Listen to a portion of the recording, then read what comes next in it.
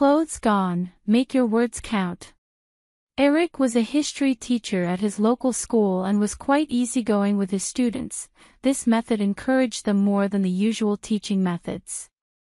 He was well liked by the school staff and a number of the students as well. However, as always is the case, there were still an odd couple of troublemakers. These two were called Zack and Richard, and they had it in for Eric just because he dressed a little differently from everyone else. Eric's way of dressing could best be described as New Age or hippie. Eric was fairly open with most people, but there were still a few things he kept quiet about.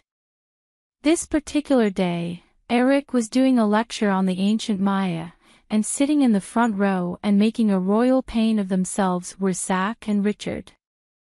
They were making sarcastic comments and generally making a big disruption to Eric's carefully planned lecture. Hey, who gives a fuck about those losers? Teach us something interesting. Zack yelled at Eric. Oops, we forgot, this is history. Richard added, and they started laughing. You will find that if you listened and paid attention, then you would find that the Maya were an incredibly advanced civilization and accurately predicted a great many things, not to mention creating an accurate calendar long before the Western world, Eric said, slowly losing his patience with the two boys, and he did not lose his patience easily.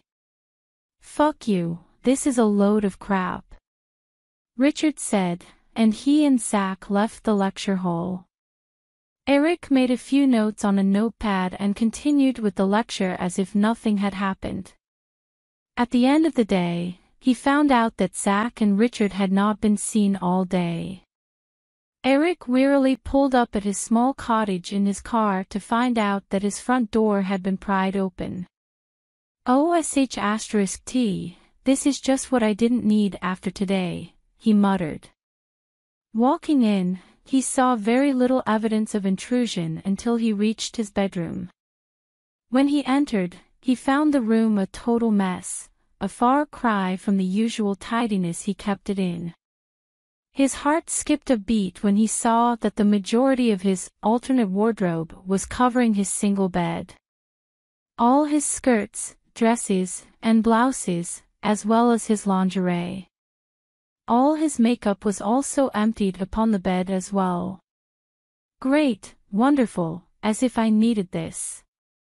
Eric muttered as he began to put everything away. When he was done, he noticed that his bedside table was conspicuously empty. Shit, they took my book as well. Eric said it in anger and stormed off. Eric walked over to a doorway that led to his cellar. We'll get to the bottom of this, he muttered as he unlocked it and descended the stairs. Eric entered a dimly lit room. The walls were covered with shelves containing jars of herbs, roots, and other more creepy items. At least they didn't find this room. Having the intruders know of my cross-dressing is bad enough, but we can't have them know I'm a mage too. Eric muttered to himself. A large stone automaton appeared out of the shadows. Are you well, my master? I will be. Eric said and walked up to a rune-engraved oak pedestal with a bowl shape carved into the top that was filled with water. Eric then picked up the bag of silver dust that was hanging at the side, recited an incantation, and sprinkled a liberal amount of the dust on the surface of the water. The dust gradually took the shape of a humanoid face. What do you wish to know? The face's silvery, smooth voice echoed in his head. Show me the identity of the intruders who broke into my home and their current location. Eric ordered the face. Then, without a word, the face disappeared, the water became silver, and an image then formed. In the water, Eric could see Zack and Richard enter a room and start looking through the spell book that they had taken. Those two have gone too far this time. Eric swore and passed his hand over the water, bringing the spell to an end. He then took his dark green hooded robe off its hanger, pulled it on, and tied a cord of woven silver and silk around his waist. Eric then picked up a 5.5-foot wooden staff that was made from an old, twisted, and gnarled tree branch and moved to a large book that sat on his workbench. After finding the page, Eric gathered a few components and then spoke, reading from the book, Advoco magis eo ire item. With the components consumed by the magic, Eric was consumed by a bright flash and disappeared. Zack and Richard were sitting in Zack's room. "Hey, I told you he was a fucking weirdo. Not only is he a sissy fag, but he's also got a freaky choice of books," Zack exclaimed. "Man, we have got some serious shit on him. I reckon we could even blackmail him," Richard said. "Yeah, we could get some good grades and do fuck all the work," Zack said, smiling. Just as Richard was about to speak, they were distracted by a bright flash at the doorway. When their vision cleared, they could see a figure standing there. Its face was heavily shrouded due to the dark green robe it wore. In its right hand, it held a long, twisted staff. "I wouldn't say that," Eric spoke as the boys saw him. A little uneasy, Zack spoke first. "Who the fuck are you?" The robed figure pulled the hood down to reveal Eric's face. "You've gone too far this time, you little bastards," he threatened. "You will return my property now." "Well, it seems you're more than just a sissy faggot," Richard sneered. "We have you, and you will do as we say or your little secrets will be out." Without seeming to move, Eric instantly had Richard lifted off the ground by his collar, unable to do anything other than look into Eric's angry face. Richard could have sworn he saw Eric's eyes glowing. "Listen to me, you little pissant. I have walked this earth longer than you would realize. I do what I do, and I'll be damned if I'm going to be dictated to by a little thug like you. But we know your secrets. If you don't do what we say, we will cause you so much hassle you wouldn't believe," Zack threatened, although he was beginning to wonder if he was getting in too deep. Eric sighed and gestured to the spell book, which flew to his hand. "You've chosen the wrong mage to mess with. You may know my secret, but you will never be able to tell it. You will pay for your actions and what you have said." Eric spoke another incantation that would return him to his laboratory, Advoco magis redeo. "I think we had a lucky escape that time. I think he was just trying to scare us." Zack said he felt a little relieved now that Eric had gone. Eric put the spell book on a shelf next to many other old books of his. "Now, let's think of a suitable punishment. How about changing them into lizards?" "You usually enjoy that," the automaton suggested in its grave voice. "No, that's too good for those two," Eric said. "Frogs?" the automaton said. "No, they might find a girl to kiss them, an annoying drawback of that spell," Eric said. "Wait a minute, that's it. They thought it so disdainful that I enjoy dressing feminine," he trailed off, moving to his spell books. Sensing that the conversation was over, automaton went about its business. He searched through the various books on his shelves, finally finding out who he was after. Eric took the book to his workbench. Eric then pulled out 2 lumps of white clay and carefully sculpted each into a rough likeness of the 2 boys. Eric then picked up the figure of Zack. "Inflecto vestis femina Zack," he muttered, and the figure gained a lifelike quality as well as greater detail while still retaining the color of the clay. Eric then picked up the last figure and spoke once more, "Inflecto vestis femina Richard." As with the previous figure, this one gained a lifelike quality. Its hair also became brunette, and the eyes a piercing blue. With the 2 figurines now finished, he placed them side by side and placed various ingredients around them. Now with everything in preparation, he spoke the final incantation, Inflecto duo divinis politim factis duo Virgo quando atrox Virgo. With the completion of the spell, the components arranged around the figurines became energy and were absorbed into the figurines. Smiling Eric placed the two figurines in a glass front cabinet and locked it. "What are the effects of this spell, Master?" the automaton asked. "Whenever either of them picks up an item of male clothing, it will change into an equivalent item of female clothing appropriate to their age but still feminine and a perfect fit. And when put away or put on the floor, the clothes will return to normal. However, the change may take a few moments to occur." Eric said, "They will always settle on the first clothes picked out, no matter what the items of clothing change into. Also, if either of them wears the clothes for more than 5 hours, the clothes will not change back." Eric explained, "Eventually they will realize they have no choice but to wear them. In fact, once wearing them, they will find themselves unable to remove them until either nighttime or to try on other clothes, etc.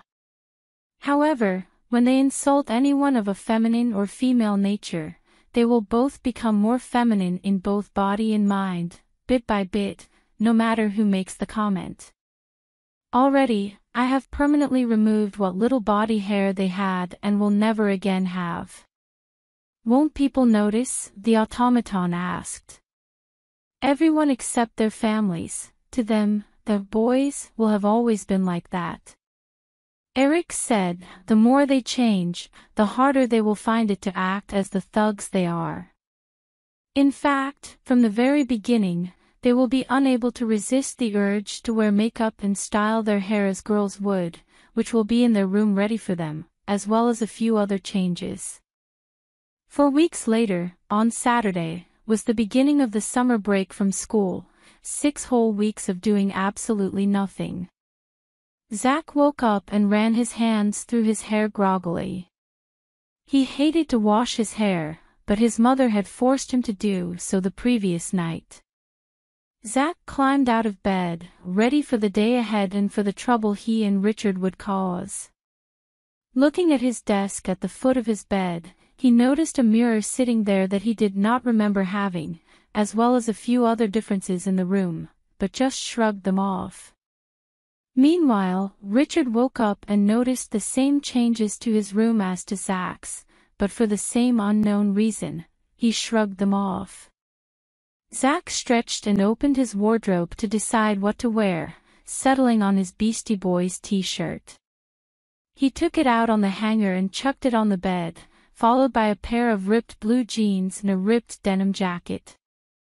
Zack then went to his chest of drawers and pulled out a pair of underwear and slipped them on, failing to notice them change into delicate pastel pink satin and lace high-cut pants.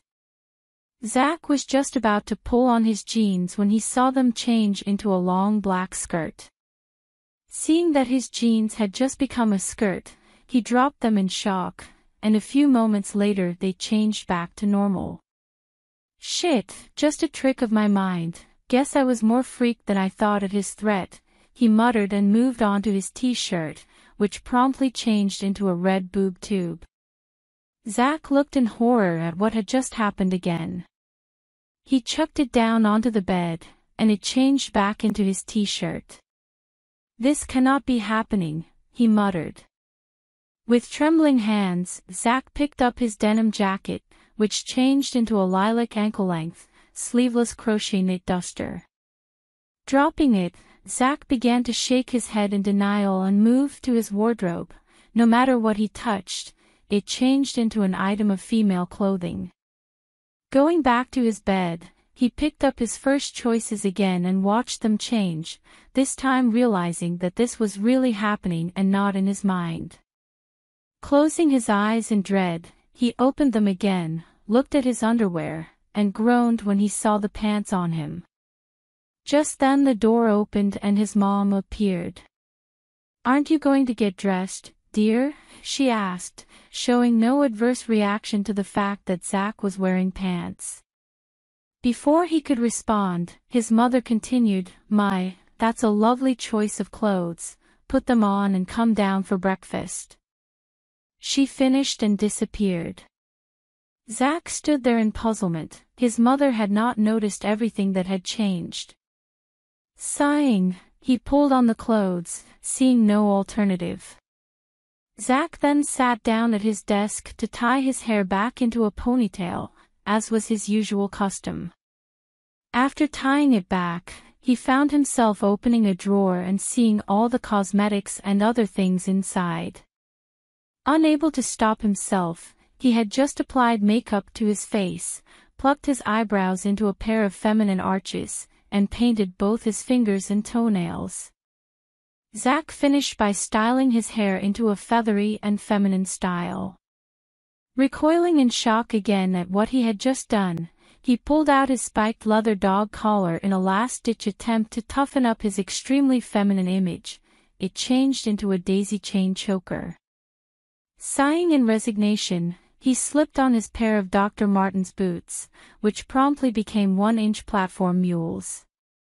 Shaking with nerves, Zack looked at himself in the new full-length mirror on his door, looking back at a very feminine-looking boy, but obviously still a boy. Great, as if it was bad enough having to wear these clothes, why did I have to go and do that to my face? He muttered to himself quietly, and where did that makeup come from anyway? He continued as he headed down for breakfast. Getting downstairs and entering the lounge, Zack saw his mom and could feel himself blushing in humiliation, although the foundation he had applied covered it up. "You look pretty this morning, dear," she said, again not noticing anything out of the ordinary. "And how is my little sister today?"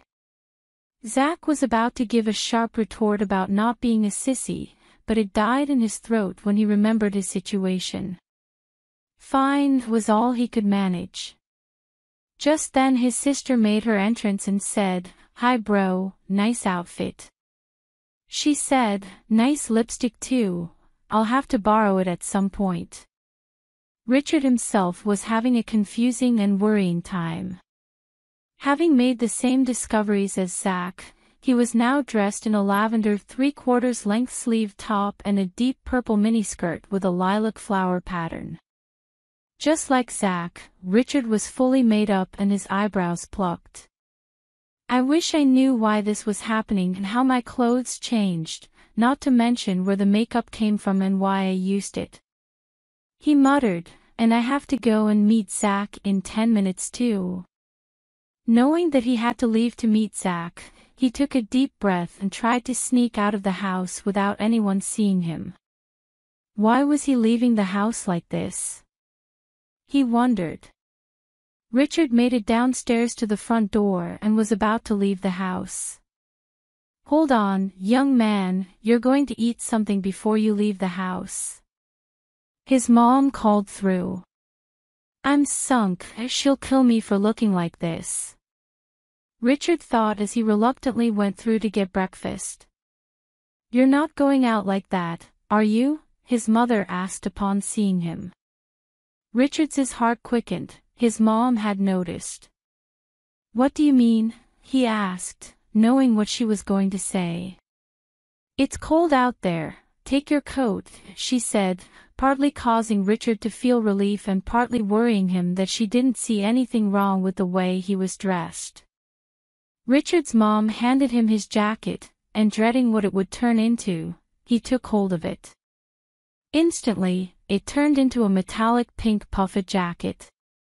Sighing in resignation, Richard pulled it on as he felt an urge to carry on with his meeting with Zack downtown, despite really not wanting to leave the house.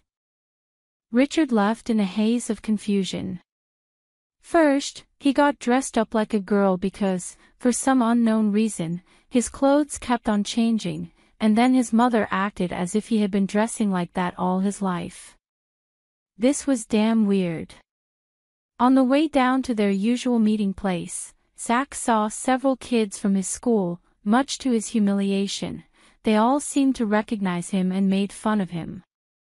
Finally, Zack got to the fountain in the local park, where he always met Richard.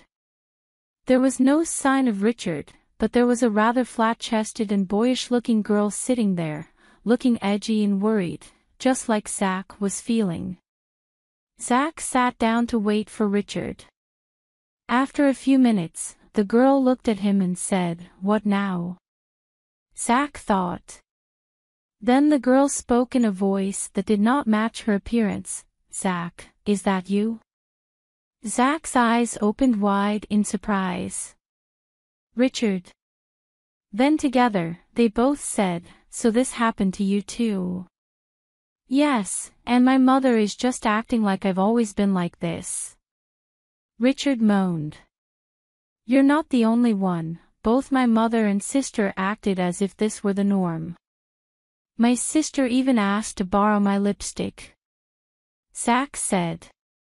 "It seems that everyone except our families is noticing the changes as being different from the norm, and everyone is recognizing who we are." Richard said.